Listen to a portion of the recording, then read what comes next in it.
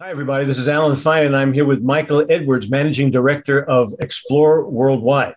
Explore Worldwide is a global adventure company with 40 years of experience offering more than 500 trips in 120 countries. The company recently launched 11 brand new European adventures, and we're going to find out if that makes this 511 trips here on Insider Travel Report.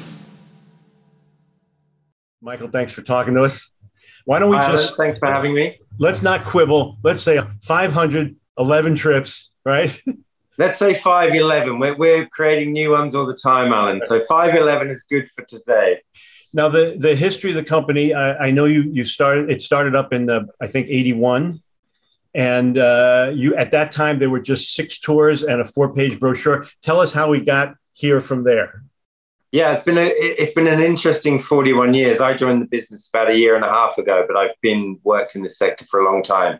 And Explorer has been an absolute pioneer, UK-based company, but an absolute pioneer in small group travel. Like a lot of companies in our space, a bunch of enthusiasts who loved getting off the beaten track, realized there was a business out of that. As I say, 6 tours, a small brochure.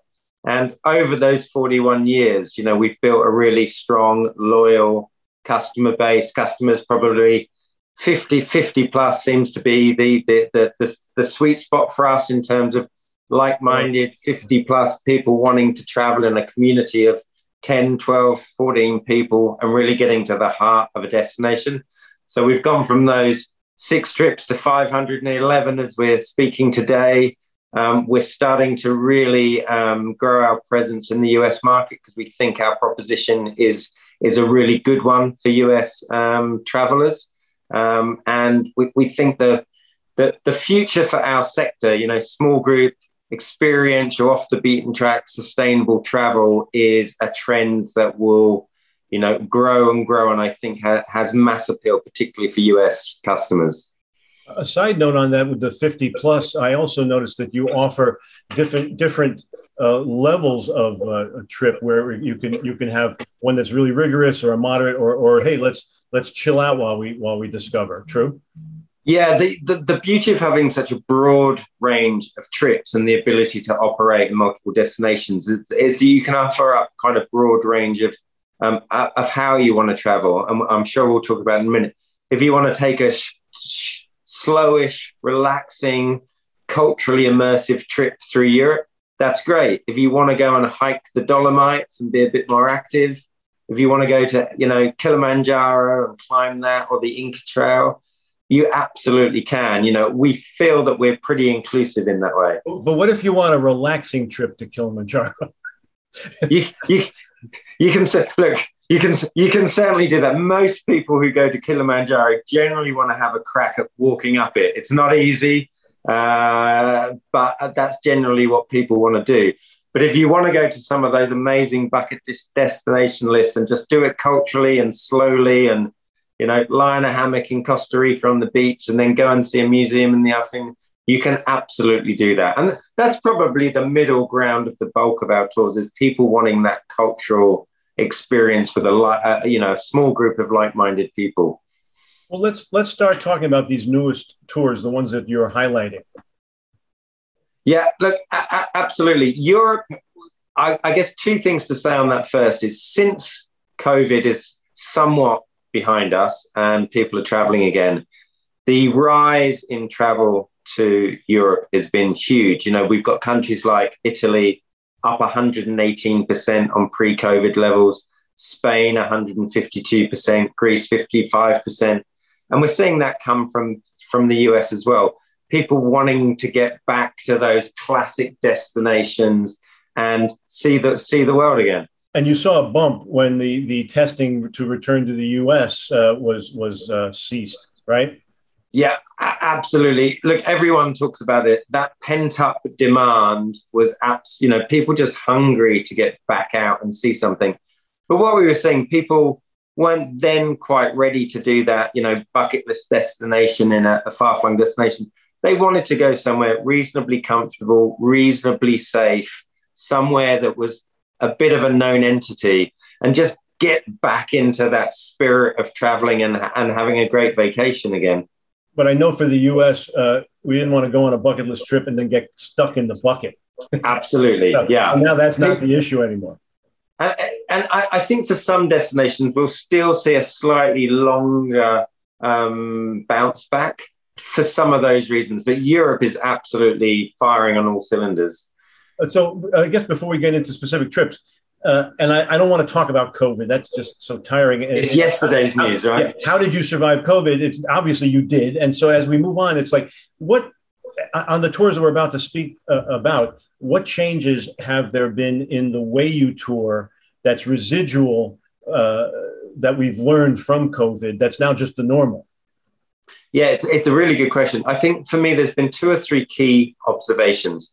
People want absolute clarity around safety and all of those things, as you might expect. But as you said, let's not talk about COVID. What we are seeing is people don't want to rush. They want to really go and enjoy being somewhere. And the other thing we've seen is a massive rise in solo travel. Not singles necessarily, but people who, for whatever reason, they might be at a different life stage with their partner, their holidays don't sync up. We've seen a 60% increase in 60% of our passengers booking currently are solo travelers. And I think the reasons being is joining a small group with 10 or 12 people. You're with a community of people from day one. You've got if all being well, you've got a friendship group, you've got like-minded people, you can enjoy the experience together. But our trips build in a lot of downtime as well. So we don't pack you in a bus for 12 hours. We give you a lot of free time. So there's a community of people if you want it, and there's plenty of downtime if you want to go off and do your own thing. And I think we're going to see, particularly in the small group space, I think we're going to see that solo traveler being a real cornerstone of that sector. And then lastly, I would say it's never been the number one reason for booking with us, but it's starting to come up in the rankings of consideration, is that the sustainability factor and knowing that you're traveling with a light touch and the places that you'll visit, you're doing some good for the communities in which you visit in terms of working with local operators, staying in smaller hotels so that the money's staying in the country, but also that the trips are more sustainable and you're not damaged, your carbon footprint is lower. And I think, again, over the next few years, as companies sort of become much more transparent about A, the carbon footprint of their trips, and B, what they're doing to mitigate that, I think people are going to gravitate towards those businesses and those trips where you can see that it's a lighter touch form of travel. And we've done quite a lot in that space around transparency on that. You have 4 tour types that you're highlighting right now: the new Eclipse tours, the new UK tours, wildlife tours, and food and drink tours. Let's talk about each of them slowly and get our arms around the ideas. Yeah, so let's kick it off with the Eclipse tours. Obviously, they are a periodic thing. You have to have a great eclipse, and they are historically phenomenally successful. The major eclipse tours we have this year are in the US because that's where the eclipse are. They're already selling pretty fast. So what we do is we combine that with a great experience and an itinerary. So it's not just about the eclipse, but the eclipse is kind of the centerpiece of the experience of going. And as I say, whenever we run eclipse tours, they sell out really quickly because it's a once in a lifetime. For many people, it's a once in a lifetime experience. And for US customers to have that in their backyard, as they did I think the last one was about 3 or 4 years ago, again, phenomenally successful and high demand, and just a unique experience, I think. So let's talk about that. So I'm showing the Capitol Reef National Park in Utah. Yeah. And the Navajo Nation's Monument Valley in Arizona are 2 hotspots. Absolutely, yeah. And you will hopefully get great visibility on the eclipse there. Plus, they're just great places to visit anyway, right? And then you add an eclipse into the mix and suddenly you've got a pretty wonderful experience, right? Yeah, so suddenly you have to look up instead of down. That's the only way. Which is, you have to point the phone up and not that way, right? So again, you talk about slow travel and being immersed in the experience, and eclipse does take you into that sense of wonderment and amazement that perhaps sometimes has been lost in some of that mass tourism, and Eclipse trip is a real opportunity to take a step back and just experience the wonderment of nature. And for me, that's the joy of traveling, and that's how we've always traveled, and that's the ethos behind the business. Now, you have offices in the US. It's not like you're a stranger, No. but UK is where you're based. So let's talk about the UK tours. Yeah, look, and probably a lot of operators would say that. The one thing, without trying to, COVID did some good things. It made you pivot your business and think a bit differently about things. And although we'd been a 40-year-old British company, we'd never really run trips in the UK. And because people couldn't travel, we were like, hey, let's build some UK trips. And so we built about 12 itineraries last year, and they sold out because that's all you could buy. But they're great itineraries. They are doing things in the UK, like the Cornwalls and the Northumberlands and the Pembrokeshire coast, but doing it in a small group. And that's quite a new thing for the UK market. And what we're seeing now, and we're introducing more trips this year, is the UK is such a loved, Europe generally, but the UK is a loved destination for US travelers. They come and they do London, or your first trip you do London, and then you might do Scotland. But now you can come to the UK and you can do a 7-day, 10-day trip, an immersive experience, see parts of the UK that you wouldn't see in the normal, normally it's go to London, get in a bus, travel down, see Stonehenge. Now it's 10 days with 12 people with a great local leader who knows, and you're going to see parts of the UK that you wouldn't have seen before. The coast of Northumberland, for example, even as a person living in the UK, no one goes there. And it's so beautiful. And it's an opportunity to do something in the UK that's a little bit different. And we think, born out of necessity, but they've now become a fundamental part of our program. And we think for US customers and then Australia and New Zealand customers, that they're going to be a big hit, and they're here to stay. And I couldn't rave more about them. We're so happy. I'm glad you got really good at your own tours in your own country. Yeah, it's crazy, right? I know we did that here too. I mean, people found our own backyard quite interesting. I think all countries did that. Let's move on to the wildlife tours. I mean, sustainability as a subtopic. Look, wildlife tours have always been popular, whether it's going down to Borneo and seeing the gorillas, and it's always been, but again, it's been, I don't know if it's a COVID impact, that wanting to get back to nature, being more appreciative of nature, wanting to relate to, I'm kind of maybe grasping at straws, but there's definitely something in here. And we've seen our interest in wildlife tours are about 40% up on pre-COVID levels. Some of these things are because of some of those longer haul destinations aren't there, but there's definitely been a move to wanting to get really closer to nature again. Maybe it's sitting indoors and watching wildlife programs while we're all stuck indoors, and then wanting to go and see the reality of that. So, and again, that's a trend that we think will continue. And again, you marry up wildlife tours with solos, there seems to be a thing that, and maybe it's because your partner or your friends don't share a same interest. So again, you can go on a wildlife tour with 10 or 12 like-minded people and get close to that nature that's kind of stimulated your desire to go on those trips. So where are your tours, where are the wildlife tours going? Africa, obviously. Africa, Borneo, we've got some now happening in sort of Central and Southern America. Pretty much everywhere we travel, you can travel with us in a wildlife form. Of course, the safari type destinations are always going to be high on those wildlife trips, but we don't do it. We do it in a very small, intimate way, so that it's as much about being in the destination as it is chasing the wildlife. Again, with that sustainability factor in mind. Now, on all these tours, you're eating and drinking, but you have tours that are just about that. Let's talk about those. Yeah, again, the last few years, a huge increase in food tours. So, for example, you go to Europe, and everyone loves going to Europe, but one of the quintessential pleasures of Europe is the food and drink offerings, right? So if you start designing your tours around not only being in the destination, but marrying that up with whether it's wine tasting or seeing how local produce is made. So, for example, we have great trips in Spain and Portugal where it's about see the destination, still see the highlights, but then go and, if you're in Spain, go and do some wine tasting. Let's take you to a local vineyard. Let's see how the grapes, let's see how the wine is made. Let's drink it at the source where it's bottled.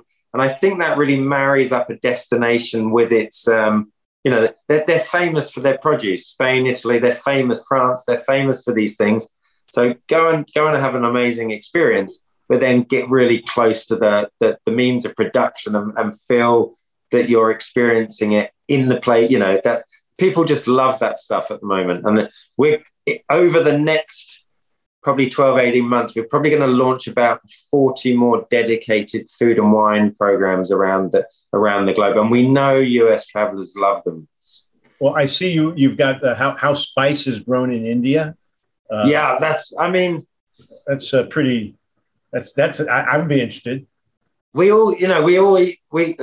lot of people, they love Indian food. They love, Asian food, and it's pretty unique, right? So that old spice route concept, where do these spices come from?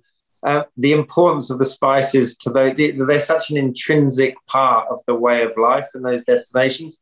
Why wouldn't you want to go to India, see the highlights? You can still see the Taj Mahal, but really what drives cultures are community, food, drink, being together. And these tours kind of bring all those elements together. And I think it just gives you a way better sense of place than just whizzing around with 40 people on the coach and just hopping off Taj Mahal, tick it off your bucket list. Food and drink is a really deep way into the culture, right?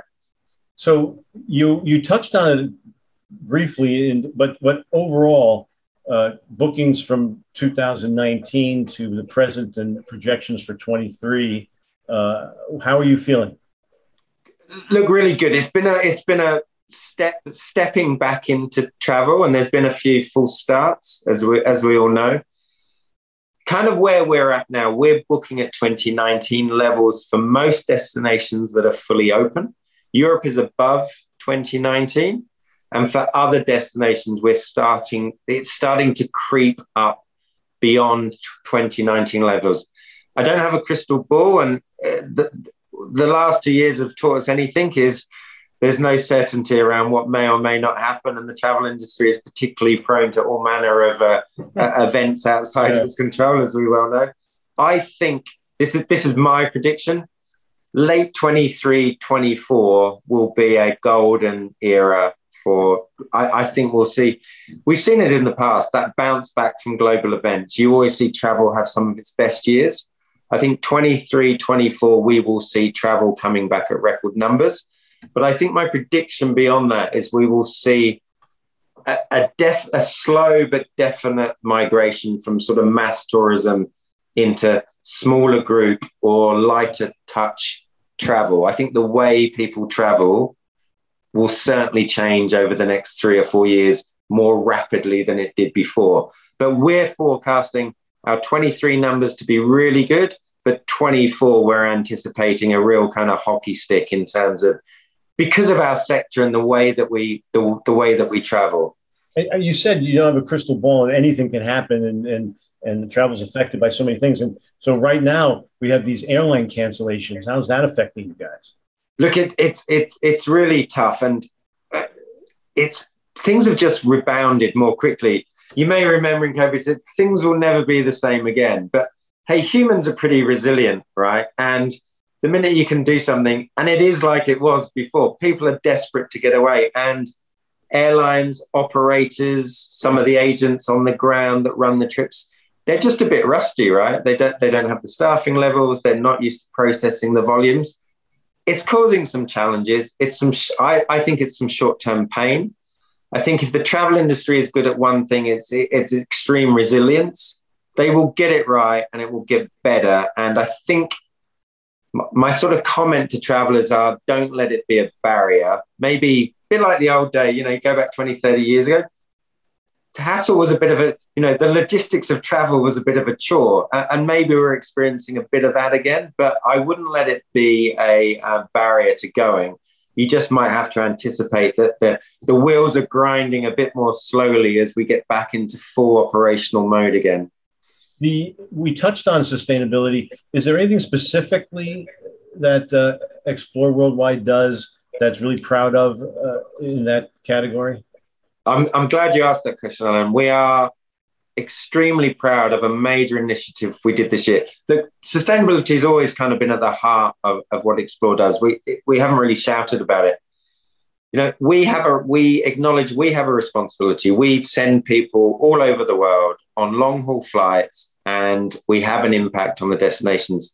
So the first thing we needed to do was understand what is our carbon footprint, because so we've been through a huge undertaking. We use an external partner, and we've measured the carbon on all of our trips. So everything from the hotel you stay in, to the food that you eat, to the transport you use.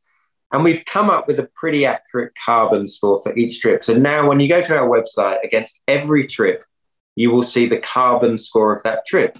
And we acknowledge for some trips, you know, if you're taking bullet, you know, if you're going to Japan and you're doing bullet train, the carbon, and you're taking internal flights, the carbon footprint is quite high. But we believe it's better to be transparent about that, because then customers can choose how they want to travel, how frequently, and understand the impact. So that's one part of the ledger.